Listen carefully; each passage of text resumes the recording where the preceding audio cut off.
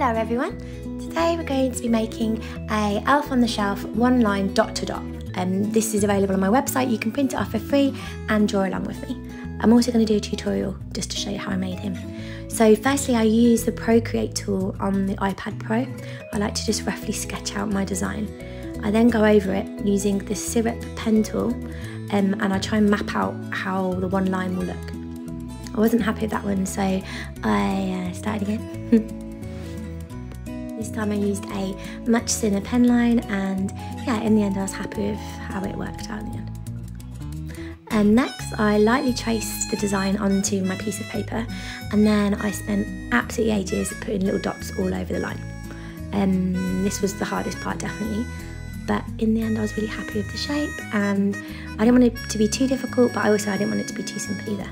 So yeah, as you can see I'm just going along the outline that I've made on the page already, and I decided to leave the eyes already on the page. Now I have to number them. So I go along each dot, numbering them. This is pretty rough, and then I ended up doing it on the computer because it was taking ages and my handwriting's pretty messy.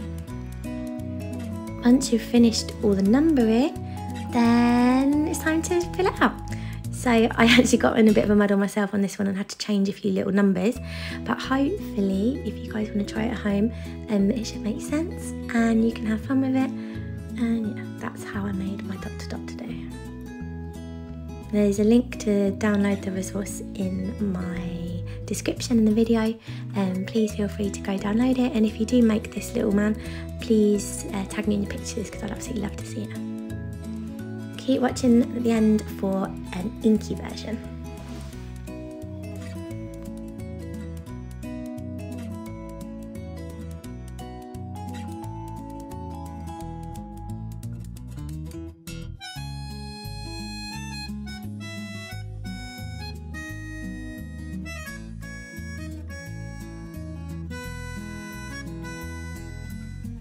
I couldn't make the elf on the shelf without painting it, so yeah, here's my ink version all in one line using a liner brush and acrylic ink, and both of these products I use are tagged on my bio in my Instagram account, so if you wanted to know what exactly tools I use, then please go and check that out.